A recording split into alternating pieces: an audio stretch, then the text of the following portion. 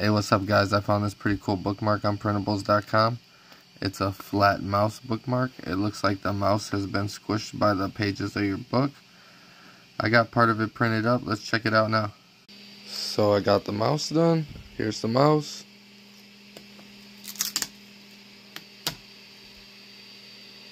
Here's a little better view of the mouse. I got the eyeballs printing up right now. We'll pop them in and we'll see the finished product.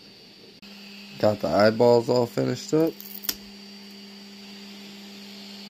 This is where the glue applicator from the other video comes in handy.